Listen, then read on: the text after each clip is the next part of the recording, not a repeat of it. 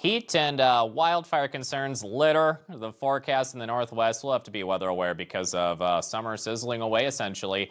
High near 100 degrees in Boise, Idaho. You hit 99 yesterday, ended the streak at 9 days with 100-degree heat or hotter, so we're essentially really close to that. But the record streak did technically come to an end for you, but we'll be right back at it today. Starting tomorrow, lasting through the weekend, Boise, Idaho, areas of southeast Oregon as well. Excessive heat watches are noted. Elevated or critical wildfire threats as well for southern areas of the region.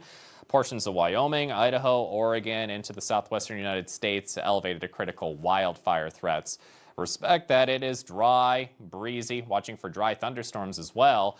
May be a risk of severe weather covering northeast Montana and a sliver of eastern Wyoming. Watching for large hail, damaging winds later this afternoon as a front lingers in far eastern areas. So be mindful, cities like Glasgow, Montana, chance of showers and storms.